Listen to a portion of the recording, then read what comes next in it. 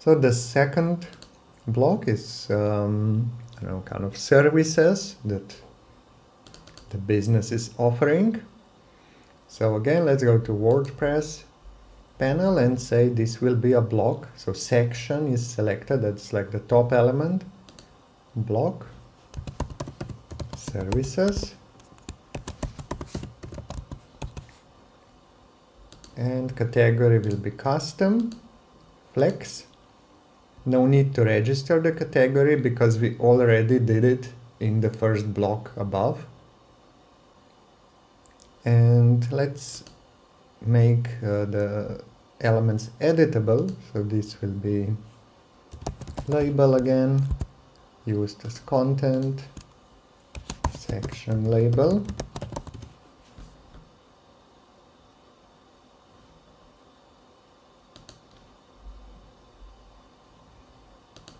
And then the title.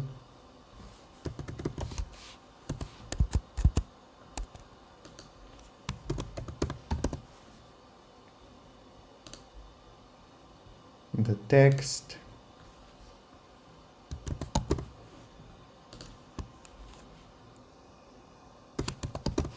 And we can say, let's make it rich text.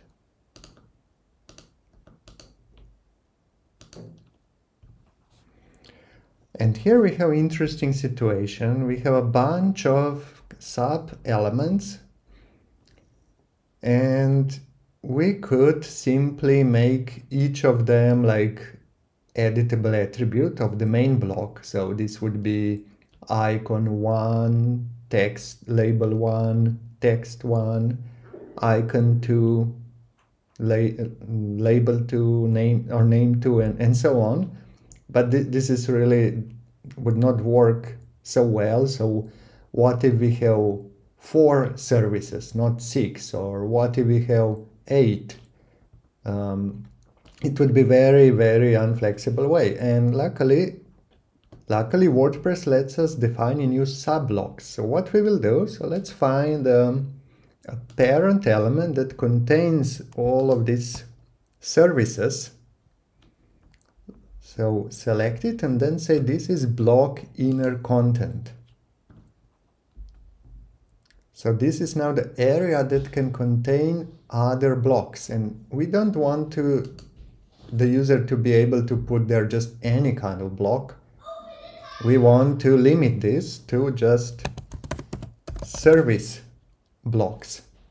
So this is services block, and now we will define a content area that contains service blocks, and then we select the first service, and we will define the service block here.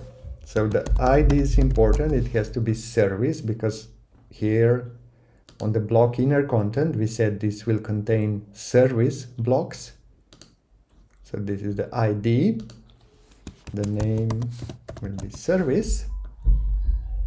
The category will be again custom flex. And here with more options, we can also say the parent. So this should only be displayed as a child of services block. So then it won't be displayed like when we are editing another type of block. So this helps us to keep the user interface more clean and to avoid any mistakes.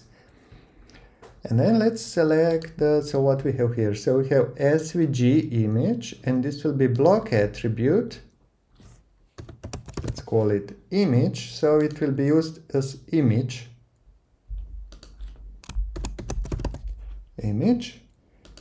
And blocks created with Pinegrow fully support inline SVG images as well. So we'll be able to use that there.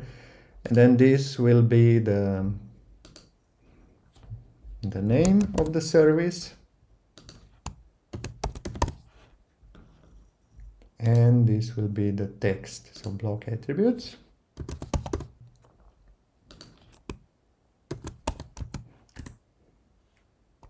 Text. We could also say description, but it doesn't matter now, it's already Done. Okay, so now let's go and export the theme.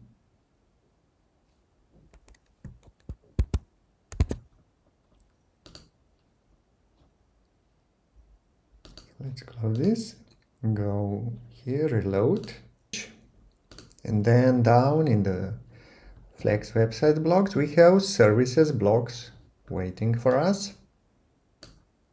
Let's add it to the page, and here it is. And again, everything is editable.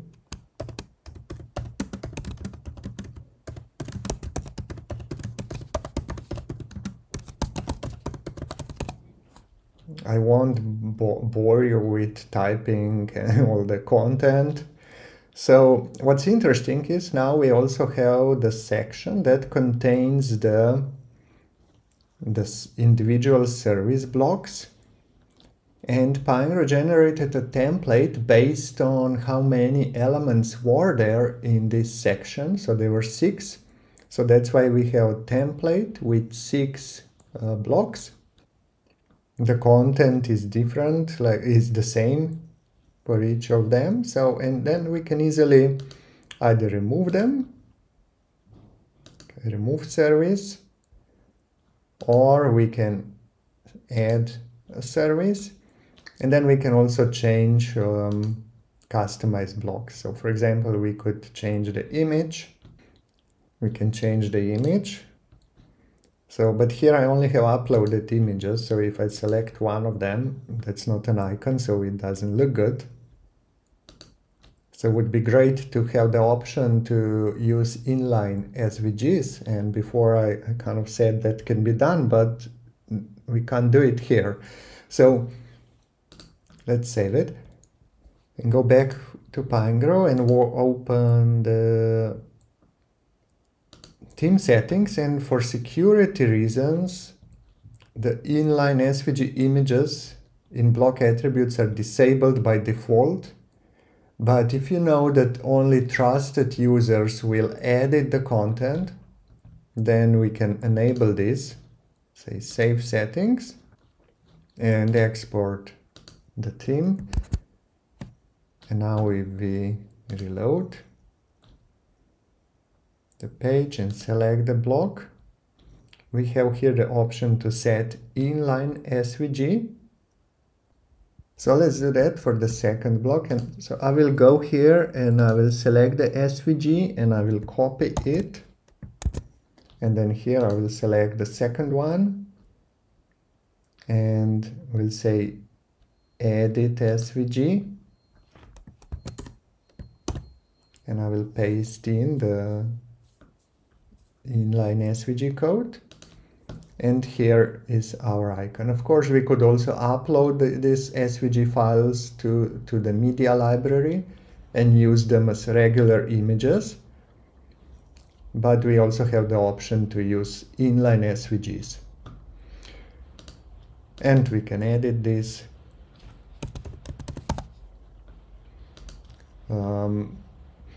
And that's very powerful, the combination of the block's inner content and custom sub-blocks. It lets us define really versatile blocks that can structure the content like we have here.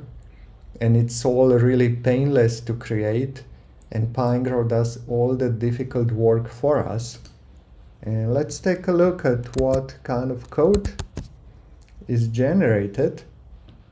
So these are regular native React-based WordPress Gutenberg blocks.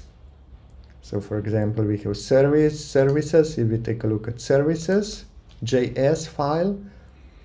So that contains a bunch of code that we would actually have to manually code to have that working.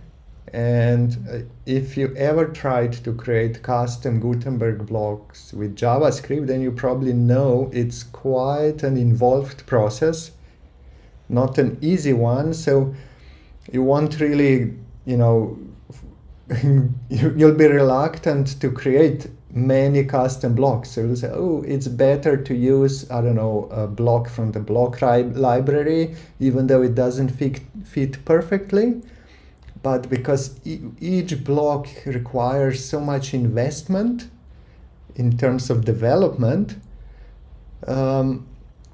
then developers avoid creating custom blocks, even though they are the perfect solution for a specific project need. But with Pinegrow, that's really easy to do, and the cost of creating custom blocks is brought down to basically zero.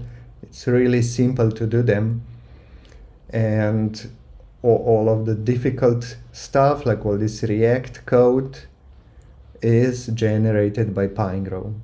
So here we have the services block, and here we have then the service block, and all of these are just regular WordPress blocks. So if we go here into our site and check out the plugins section, see, we don't have any plugins that are needed to use these blocks. Here I just have like generate thumbnails and save SVG, but there are no Pinegrow specific plugins. So that means that once these blocks are done, or the theme is done, and it's uploaded on our site, Pinegrow is no longer in the picture there. They don't require Pinegrow, they don't depend on Pinegrow. So there's no messing around with plugins. It's just native WordPress files, be it the theme files, template files, or Gutenberg blocks. So that's really special, and that's the main difference between Pinegrow and block builders such as Bricks, Oxygen, Elementor, and so on. Okay, so we did another block. Where is it? Here, services. And I'll skip editing the content. That would be super boring. And we will go on and continue with another block.